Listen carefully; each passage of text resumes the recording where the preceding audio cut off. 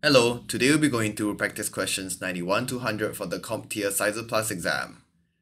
Let's begin. A security administrator needs to import PII data records from the production environment to the test environment for testing purposes. Which of the following would best protect data confidentiality? The correct answer is A. Data masking. Data masking is the best method to protect the confidentiality of PII when transferring production data to a test environment. It obscures sensitive fields while preserving the format and usability of the data for testing purposes. Why the other options are incorrect? B. Hashing. Hashing is one way and renders the data unusable for functional testing because it's not reversible or readable. C. Watermarking. Watermarking is used to prove ownership or track data usage, not to protect confidentiality.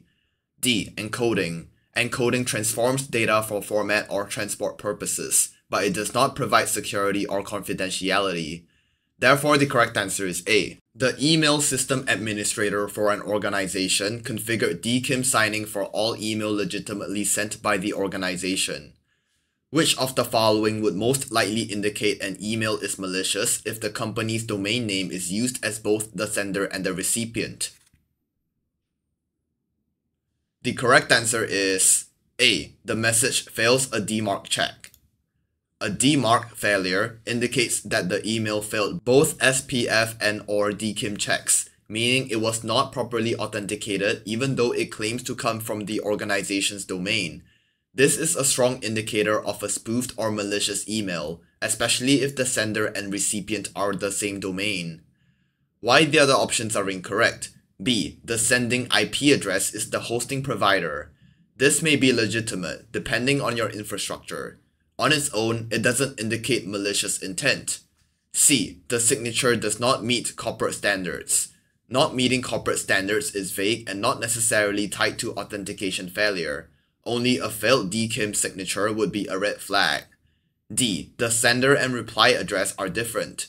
This can be used in phishing, but is also common in legitimate email workflows. It's not a definitive indicator of a malicious email. Therefore, the correct answer is A. During an incident involving phishing, a security analyst needs to find the source of the malicious email. Which of the following techniques would provide the analyst with this information? The correct answer is A. Header analysis.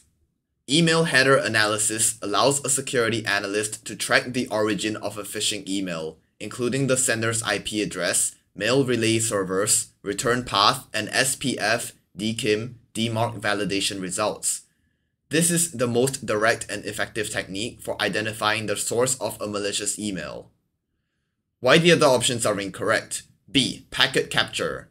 Captures network traffic but won't provide historical data about a specific email unless captured at the moment it was received. C. SSL inspection. This is used to analyze encrypted traffic, not for inspecting email metadata or identifying senders. D. Reverse engineering. This applies to analyzing malware or malicious attachments, not identifying the source of an email message itself. Therefore, the correct answer is A. An analyst wants to ensure that users only leverage web-based software that has been pre-approved by the organization. Which of the following should be deployed? The correct answer is B. Allow listing.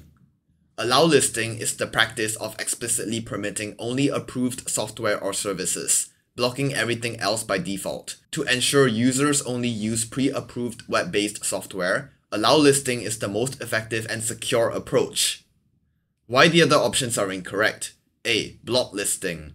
Block listing denies access to known bad services, but it allows everything else by default, which doesn't meet the goal of restricting use to only pre-approved tools. C. Gray listing. Typically used in email filtering, it temporarily rejects unknown senders to see if they retry. It's not applicable to controlling software use. D. Webhooks. Webhooks are used to automate communication between systems or applications, not for enforcing software usage policies. Therefore, the correct answer is B. During a cybersecurity incident, one of the web servers at the perimeter network was affected by ransomware. Which of the following actions should be performed immediately? The correct answer is C. Quarantine the server. The immediate action during a ransomware incident on a perimeter web server is to quarantine the server from the network to prevent the ransomware from spreading to other systems, while preserving the server for investigation and recovery. Why the other options are incorrect? A. Shut down the server. Shutting down can cause data loss and may hinder forensic investigation. Isolation without powering off is preferred initially. B. Re-image the server. Re-imaging is part of recovery but should be done after containment and investigation. D. Update the OS to latest version. Patching is a preventive measure, not an immediate response during an active ransomware incident. Therefore, the correct answer is C. An organization recently changed its BC and DR plans. Which of the following would best allow for the incident response team to test the changes without any impact to the business? The correct answer is A. Perform a tabletop drill based on previously identified incident scenarios. A tabletop drill allows the incident response team to walk through the updated BC and DR plans in a discussion-based, simulated environment. This method tests the plans without any real-world impact on business operations. Why the other options are incorrect? B. Simulate an incident by shutting down power to the primary data center.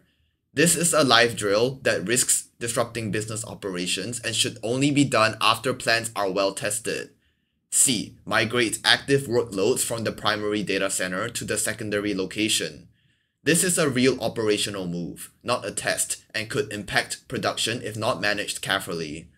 D. Compare the current plan to lessons learned from previous incidents. This is part of plan review and improvement, not an actual test of the plan's effectiveness. Therefore, the correct answer is A. Security analysts review logs on multiple servers on a daily basis. Which of the following implementations will give the best central visibility into the events occurring throughout the corporate environment without logging into the servers individually? The correct answer is B. Configure the servers to forward logs to a SIEM. Configuring servers to forward log to a SIEM system provides centralized, real-time visibility into events across the corporate environment. Analysts can monitor, search, and correlate events without logging into individual servers. Why the other options are incorrect? A. Deploy a database to aggregate the logging. A database alone doesn't provide the correlation, alerting, and analysis features of a SIEM. C. Share the log directory on each server to allow local access. This requires manual access to each server's logs, increasing overhead and complexity. D. Automate the emailing of logs to the analysts. Emailing logs is inefficient, prone to delays, and hard to manage for large volumes of data. Therefore, the correct answer is B. Following a recent security incident, the Chief Information Security Officer is concerned with improving visibility and reporting of malicious actors in the environment. The goal is to reduce the time to prevent lateral movement and potential data exfiltration. Which of the following techniques will best achieve the improvement? The correct answer is B. Mean time to respond. Mean time to respond measures how quickly the security team takes action after detecting an incident. Reducing MTTR is crucial to prevent lateral movement and data exfiltration by containing threats rapidly and effectively. Why the other options are incorrect? A. Mean time to detect. This is important for identifying incidents but doesn't directly measure how quickly response actions stop threat progression. C. Mean time to remediate. This refers to the time taken to fully fix and recover, which is longer than the initial response and containment phase. D. Service level agreement uptime. This is related to system availability, not incident detection or response times. Therefore, the correct answer is B. After identifying a threat, a company has decided to implement a patch management program to remediate vulnerabilities. Which of the following risk management principles is the company exercising? The correct answer is C. Mitigate.